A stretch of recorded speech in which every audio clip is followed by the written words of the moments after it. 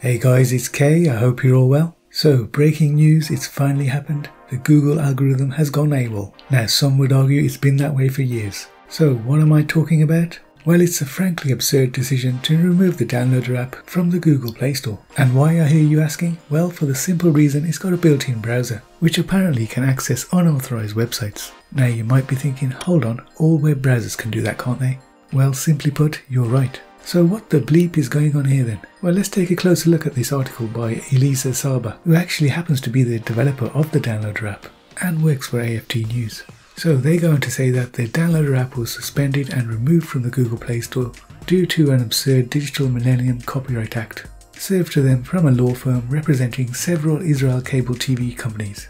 And these include Yes TV, Hot TV, and they go on to explain that the less than perfect lawyer claims that because their app has a web browser which is able to load some specific copyright infringement websites, i.e. piracy websites, it somehow makes the Downloader app, which is his app, infringe the client's copyright.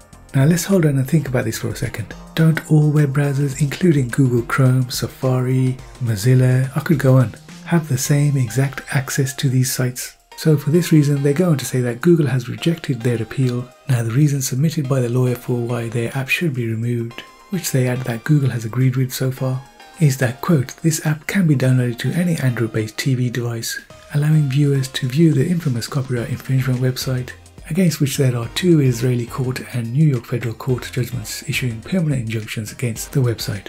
Now I can totally understand the frustration of the developers when it comes to Google's decision here, because YouTubers like me and my YouTuber friends who cover internet TV services often come up against these illogical rules set by Google when we're reviewing legal TV media apps which are available on the Google Play Store, which can lead to a channel getting strikes and even being removed from the platform. And as an extra punishment, your viewing figures can be cut dramatically.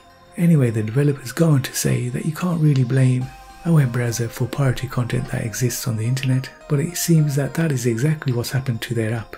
And they go on to say that their app in no way directs users to any specific website other than their own, which is loaded by default. So guys, definitely go and help AFT News with this Google decision. Just head on over to the Twitter conversation in the link provided on the website and add your support by tweeting at Google Play and just simply retweet their plea.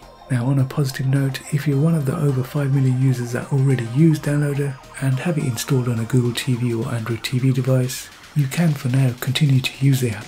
But if you do uninstall it, you won't be able to reinstall it from the Google Play Store. But who knows how long this will last? Google may decide to ban the app outrightly. They do go on to say that it does remain on the Amazon App Store and is available on all the Fire TV devices.